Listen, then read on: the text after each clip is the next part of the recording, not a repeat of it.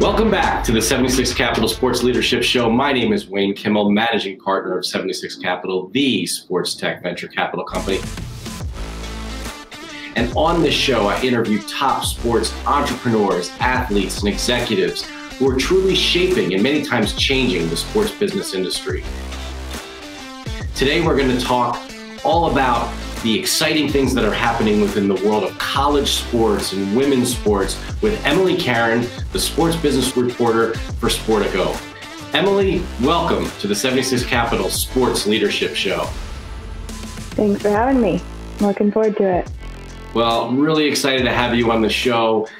Several episodes back, I had the opportunity of bringing on Scott and Eben, which was a lot of fun. Had the two of them together. What is it like working for and working with Scott and Eben at Sportico? It's funny. I listened to the show where you had them on, and that's kind of just a glimpse into everyday life with them. They really are frickin' frack. It's like two halves of one brain there, but no, it's great. Scott is a great boss, and he really is passionate about what we're building at Sportico. And Eben and I actually work together, on a day-to-day basis, doing a lot of our college coverage.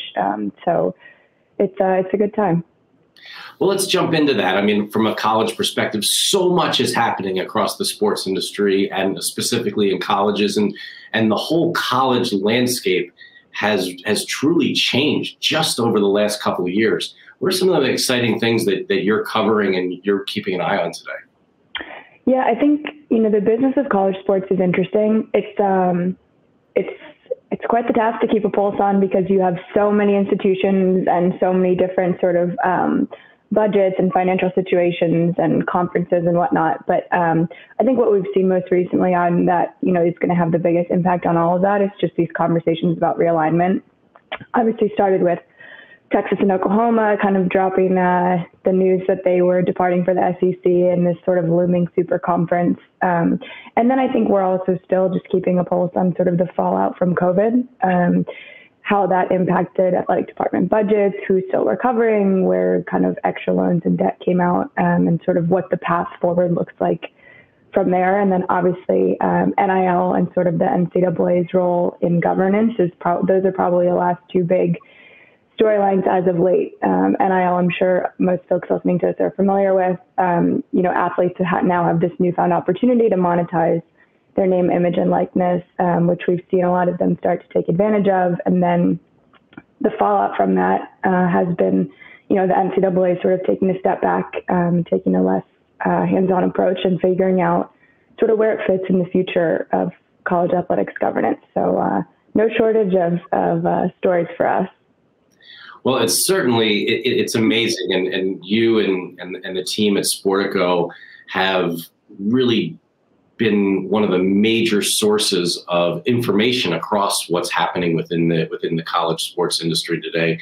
And then you have, some of the big players like the Learfields of the world that had really dominated the college landscape. And then you have up-and-comers, and I wouldn't even have to, I'm not sure if you can even call them an up-and-comer anymore, but companies like Playfly, led by Mike Schreiber and what he's doing.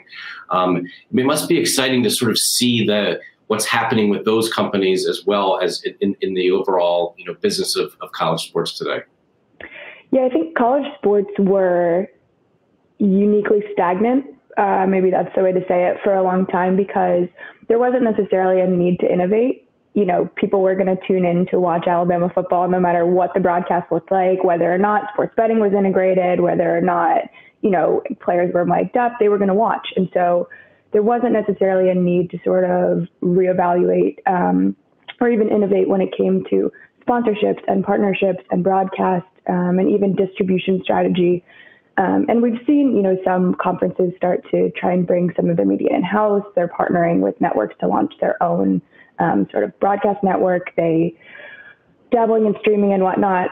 But we really didn't see a whole ton of innovation. And I think the last 5 years in particular, and then, throughout COVID, we've really started to see that ramp up in a way that it didn't before. And like you mentioned, newcomers in the space like Playfly are sort of reevaluating how sponsorships and multimedia rights deals work and the role that they can play in all of that. And the incumbents like Learfield are then having to sort of reflect on their own position as a result. So it's been exciting to watch. Well, going back to one of the points you made earlier about NIL, I mean, this whole name, image, and likeness situation, I guess, or opportunity has really been fascinating. And it's something that was coming down the pike.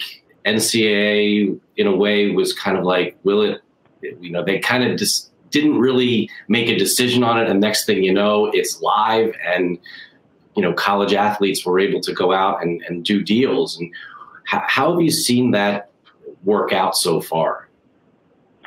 NIL is definitely an interesting sort of case study in like a new opportunity in a market, because you essentially had 3 or 4 bigger players kind of dabbling in the space before we actually had any NIL rules changes and before it was actually allowed, right? You had folks who had worked with athletic departments on the social media side before, who had worked on the content side, sort of preparing for this new NIL era, as they call it. And then the market sort of actually became live and became a real opportunity. And you saw like 15 other players try to jump into the pool. And then the last year, I think we've seen those companies try to kind of sort themselves out and figure out what they want to offer, what the best way to go about, providing NIL services is. And you've seen almost all of them shift their approach or add on to their approach, because the market is just evolving so quickly. And it's, it's incredibly fragmented now. You have, Open Doors and Influencer, and you have all these big names at the top, but then you also have all of those companies launching individual marketplaces at individual schools, and then you have collectives. So you have kind of everybody just trying to grab a piece of NIL. And I think we'll see some of that start to settle over the next couple months. I think you'll see some companies not find enough traction to kind of keep going. Maybe they're not doing it, there's not enough volume of deals coming through their platform for it to be worth it for them to consider pursuing it. But right now we kind of have everyone who wants to be an NIL is in NIL trying to make it work. So we'll see how that goes. But I imagine the next, several months in particular, we'll see some of those players start to bow out and some sort of kind of elevate their status. Well, has there been any specific NIL deal that has really caught your eye or caught your attention over the last year or so? I think what we're seeing mostly actually is, really hyper-local deals. And I think that's what a lot of folks expected, before, when this was all still hypothetical, was just the fact that, a college athlete, there are very few college athletes that have sort of a national name recognition or a national sort of staying power. But there are many college athletes who are very recognizable at the local level and are very useful ambassadors or kind of tools of activation in that sense. So I think those are probably the ones that I've seen find the most success. And then you do have, you have bigger companies who are starting to dabble in the space. But I think one of the cooler parts just on a human side of NIL that we've seen is, like, an athlete, one of the linebackers on West Virginia's football team, like he likes to play his guitar and he likes to go sing at bars, and he couldn't use his own name and likeness to do that before. And now he's just marketing, the heck out of himself. And people who like West Virginia football are going to go watch him play on a Saturday night in the off season now, and, throw a 20 in his guitar case. And it's just cool to see how athletes have kind of taken this off the field, if you will. And I think there have been some cool opportunities there. Well, we've certainly seen it. One of our portfolio companies at 76 Capital, Diamond Kinetics, has been working with some incredible softball players across the NCAA. And that's something that we weren't able to do in the past. And we've worked with a number of the top softball programs, and they've been using all of the technology and the different sensors inside of the balls and bats and things like that. But we weren't really able to do much more than just put the logo of the university. But now we can have some of the top pitchers and hitters, and that's something that has been really been great for us to see. And I wonder if you've seen any other companies that have been able to kind of integrate themselves into the world of collegiate sports so far? Yeah, we've seen, a few that are sort of, like I said, more local that have tried to do this. You've seen a lot of sort of smaller apparel companies try to do this, right? I think, there's an athleisure line, Viore, who just basically started giving, 25% off codes to a bunch of athletes, said that they could count that as, the NIL deal, and they would post in exchange for it. And that's a company who is trying to compete with big names like Lululemon, and they're now, finding, athletes who actually will wear their products very easily and perhaps cater to an audience where, Viore is at a better price point for them than Lululemon. If you're a college kid, I don't know that you're dropping $100 on leggings very often, but we've seen a lot of brands like that sort of use just really, I guess, tailor their audience based on the athletes that they now have access to. And I think it's been relatively effective thus far. Tech companies are interesting. I think there's tremendous opportunity for tech companies to get increasingly involved and use athletes as sort of like a testing ground, if you will, right? There are so many college athletes you could have test out, your training products or, your new feedback technology and that kind of stuff. And I imagine we'll start to see more of that. I think there was probably just a hesitancy at the start to really get involved when everyone was still figuring out the rules. But we have seen, Facebook, Meta is now getting involved, and they're starting to use athletes. They've used Sedona Prince at Oregon as one of the testers of like a new Instagram monetization tool called Subscription. So there's a little bit of dabbling there, but we'll see how much traction that industry gets. Yeah, I mean, and one of the things that you certainly are, you cover the college side, and we also on the women's side of sports today. And I noticed on your Twitter account, you have the kind of pinned at the top, you have a story that you wrote about Trinity Rodman. Tell us about that. Yeah, women's sports are at a really, I think, interesting inflection point from a sports business perspective. I think we have seen over the last 2 years in particular a ton of momentum sort of get behind women's sports. And now I think a lot of leagues are trying to capitalize on that from a business perspective, right? You're seeing an influx of investor money, of sponsor money, of additional media dollars and that kind of stuff. And you're also seeing sort of the structure of the leagues change as a result.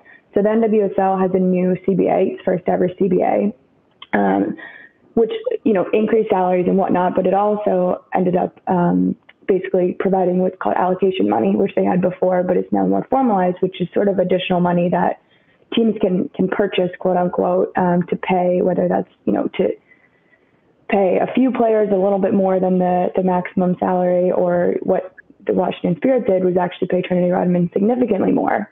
She is, 19 years old, now the highest paid player in NWSL history, topping the likes of Alex Morgan and Megan Rapinoe. And I think that the club was really just trying to signal a commitment to their players and to growth. The Spirit in particular had a pretty rocky off season. There was a lot of headlines about their front office that probably weren't super favorable. A lot of questions sort of about the stability of leadership in the team. And I think this was an opportunity that they saw to send out a message about what they want to be moving forward. One of the things that I think that Sportico has really stood out in its short lifespan, I guess, so far, has been breaking some top stories. It seems like you and a number of the members of the team at Sportico have become some of the people that are breaking some of the incredible stories. And I know that's an important part of being a sports journalist and just a journalist in general. So how do you do that? How are you able to go out there and find these stories before anyone else knows? Well, first, I will say that if Soshnick is listening to this, I'm sure he's flattered to hear you say that. I know, breaking news has been one of the primary tenets that we've tried to build Sportico on. And Scott has been, preaching the importance of that to all of us since even before day one, since, some of us came on. I was one of sort of the original reporters that we brought on staff even before we launched. So that was kind of, the charge from pre-launch on. And I think it really just comes down to building relationships. I think it comes down to being well connected and well sourced in your beats, but also, being connected to folks who trust you to handle, the information that they're passing along to you, with, the journalistic integrity that we hopefully are known for at Sportico. And just to do it justice, and not that means to, only write favorable coverage, but just to always be fair and sort of even keeled in the way we approach things, and to be thorough and making sure that we have, the appropriate and adequate context around all the news. And I think we have made it, we've made it known to our sources and leagues and the folks that we work with that we are interested in breaking news, and that's the business we're in. And it's just, slowly day by day chipping away at doing a little more of that. So how does that work I guess we're now, fortunately in a world where we can now start to move around more freely. You mentioned to me earlier, you'll be at South by Southwest. That's a big thing for Sportico. It's exciting, all the, in-person events that are now happening. But over the last couple of years, when Sportico started in the middle of a pandemic and you were not able to go around and do what reporters were doing, how did you do that during that time? Yeah, developing sources through a computer screen is very difficult, I will say. It is not quite the same as what I think most reporters were used to. That said, it's not impossible. And I think because everyone was in the same boat, I think it starts with just, covering news stories as they come, and making sure that you're getting on those leagues and teams' radars, that you're interested in the news that they have to share. And then hopefully in time being able to, get some time one-on-one to chat with folks, even just a phone call here and there to check in on how they're doing. I'm a big believer that, the best way to develop a relationship with a source is not just to call them when you need something from them, whether that's, wishing them happy holidays, just checking in if you haven't heard from them in a while, seeing how things are going on their end. It's a slow build. And I think, developing relationships is not necessarily a skill that can be taught. It's definitely not something I learned when I was studying journalism in school. They tell you about the importance of it, but it's hard to actually get some experience doing that until you're in the role. I think I was fortunate in that I had covered, the business of college sports in particular, and I had covered women's sports at previous stops in my career. And so there were some sources that I sort of already had worked with, or who I was vaguely familiar with, and they were vaguely familiar with me. And those were kind of the places that I started. But, hopefully as we continue to turn a corner and more in-person events continue, that becomes even easier. And we have to do less, Zoom calls, and I can do more, coffee meetings. Absolutely. No, we're all excited for all of that to be fully back. Has there been a story so far that you've covered, or a person that you've covered that you just really enjoyed, or wasn't really intrigued by? Ooh, that's a tough question. I would say yes at different points in my career. I think the first big story I ever did was actually as an intern at ESPN. And I wrote about the Penn State kicker at the time, then Joey Julius. And I think I was just, it was a very personal story about some, mental health struggles he'd been going through, and how, the kind of culture of a college football program clashed with a lot of that.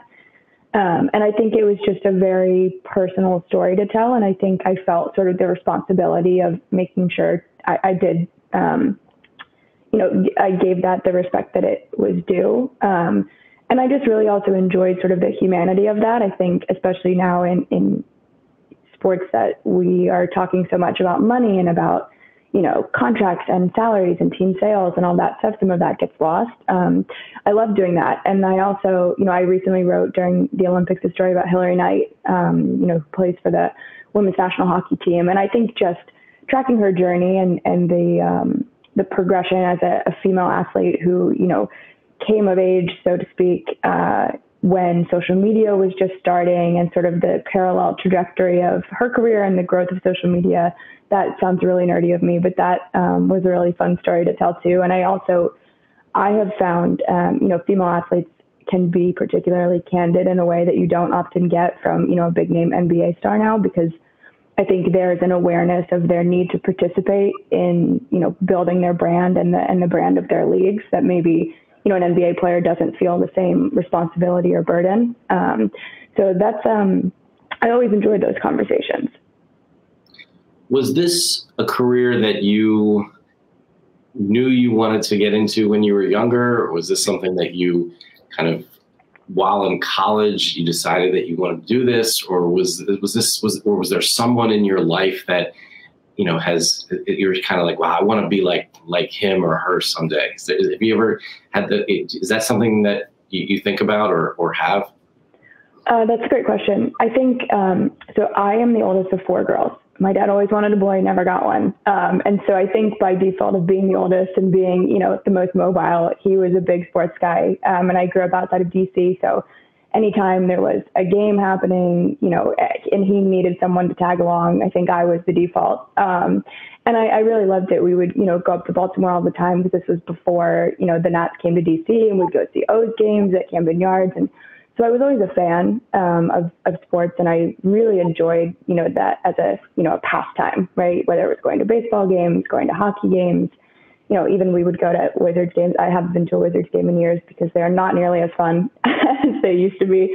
But that was way back in the Gilbert Arenas era, and I was always a fan, and I got to college and I knew I wanted to write, and I thought that journalism was the path I wanted to take. And then I went to the student paper and I told them I wanted to get involved, and they were like, great, we have an opening on the sports staff, and we need someone who can just pick up the slack when everyone else is busy with, tests or needs to study or, class and whatnot, and they have conflicts with whatever their beats are. And I was like, sure, sounds good, I'm in. So I kind of just fell into it. In that sense. I mean, I knew journalism was the path. I didn't exactly know what I wanted to cover. And then it sort of just worked out. That's amazing. I mean, so your dad must be thrilled with what you're doing today.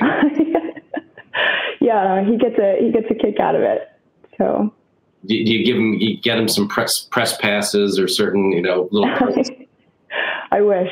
I did get him some, one of my colleagues when I was at Sports Illustrated was going down for the Masters, and I had him pick up a bunch of Masters, golf towels and a hat and whatnot. And that was a nice Father's Day present a few years back. So we've gotten to do a few little things like that, but.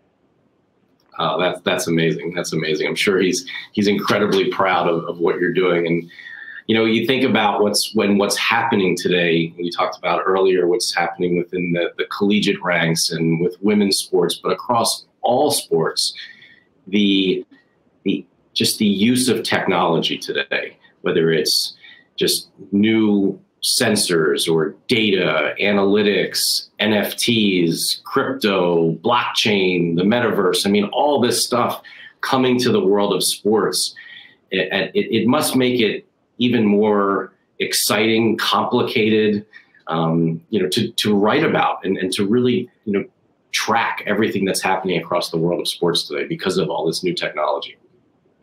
I think the cool thing about sports business in particular is that we're taking a look at that intersection much more than perhaps someone who is, sort of in a more traditional sports journalism role where you're, covering games or covering specific events or teams. So we've been able to keep a pretty close eye on that. And I think, Eben and I, this is not a plug at all, but Eben and I host a Twitter Spaces every Friday. And one of the topics that has come up pretty regularly actually is sort of the future of fandom and where technology plays a role in that and how it's going to change the future of fandom and how it even has changed the future of, or how it's changed sort of the fan experience over the course of our lifetimes already and how that will only continue to happen, right? And you think about things like blockchain and conversations, that the NBA is already having around ticketing and how that will start to, integrate. You look at Dapper Labs and NFTs and how trading cards are, trading cards on one hand are becoming increasingly popular again when you're talking about,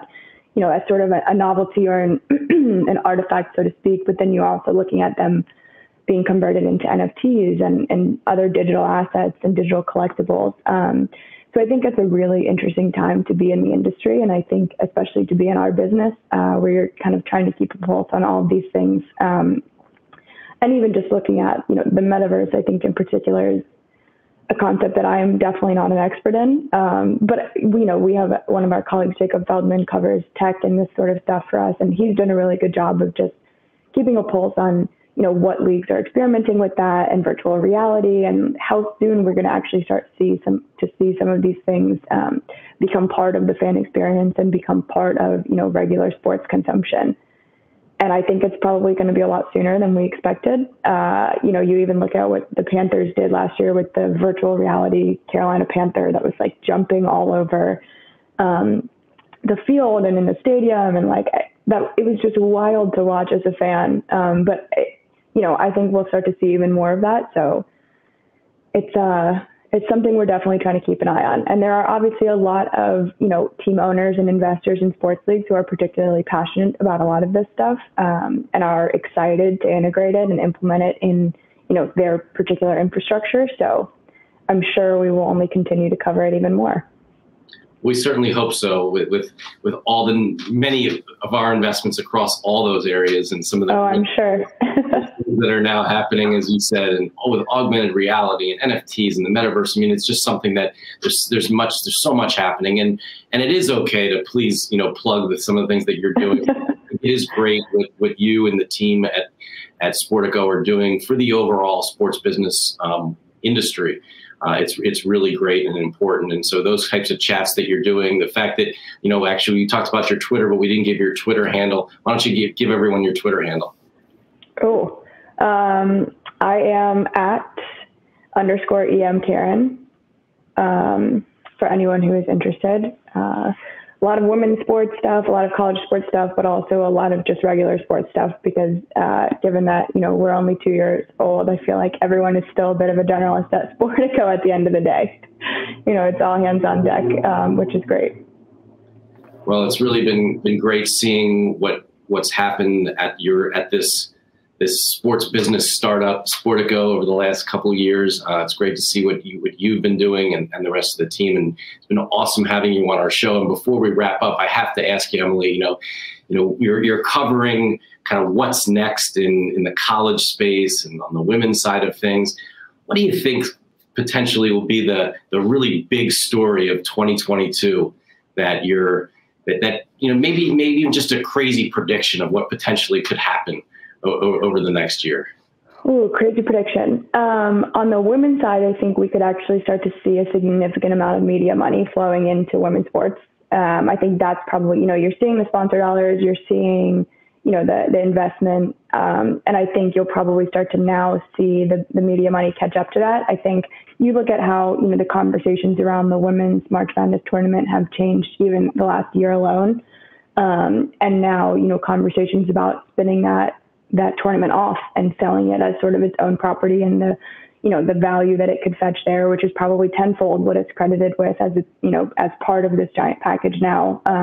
So I think we'll start to see, media money start to flow there. And I think that sort of investment will make women's sports much more accessible. I think people will start to see them on TV more. People will start to interact with them more, which hopefully will be all part of a positive cycle. And on the college side, I think it's really just going to be, what this new NCAA constitution looks like. They wrote the constitution, and now each division basically gets to overhaul its own rules. So I think we'll see most of those set in stone, hopefully before the start of the football season. I think August 1st is when the constitution will go into effect, but I imagine divisions might need a little bit more time to figure out how the heck they're going to self-govern and what they want their future to look like. But a lot of change coming, that's for sure. And I got to follow up on that, on what you're just saying about Yeah, shoot. How will that happen? So the D1 schools, the bigger schools, are going to write their own rules, and then, or who's writing them, and how's this all happening? Yeah, it's kind of a hot mess is basically how I would summarize it. The new constitution in the NCAA, basically the rules are, here's like a set, guidelines, some overarching guidelines, and now all of you can go make your own rules. So each division, D1, D2, and D3, sort of created their own transformation committee, is what a lot of them are calling them. And it's, presidents, chancellors, different ADs from within their institutions that are basically sitting down and rewriting the rules. I know several members of the D1 committee have publicly come out and said, the first conversation is A, do we try to go through the existing bylaws, which are hundreds of pages of old NCAA rules, and, with a fine tooth comb and pick, yes to this, no to this, okay, let's tweak this rule, or do we just start from scratch? So I think a lot of them are still in that stage of just figuring out what the best approach is. And then I think this spring and summer will be a lot of the nitty gritty of what does this actually look like, and I think we'll also probably see some new rules written in there as it pertains perhaps to NIL, as it pertains to, athlete unionization or the potential status as employees, and all these other future conversations I imagine will be built in as sort of guardrails. And then they all have to be approved at the end of this. So then they'll go through a whole, draft, revision, approval process. So it'll probably be a while before any of this is official and or implemented, but they're starting on the long road too there. Well, it's certainly going to be an exciting 2022. There's going to be amazing things coming down the pike in the collegiate ranks and across women's sports. And we're all going to keep an eye on all the columns and stories that you're going to write over at Sportico. So, Emily, thank you so much for joining us on our 76 Capital Sports Leadership Show. You got to follow Emily. And again, it's _EM Caron on Twitter to see all the things that Emily posts on. And again, thank you so much for joining our show. Of course. Thanks for having me. This was fun. Well, another great edition of our 76 Capital Sports Leadership Show. Thanks to everyone for tuning in, and go out there and go make it happen.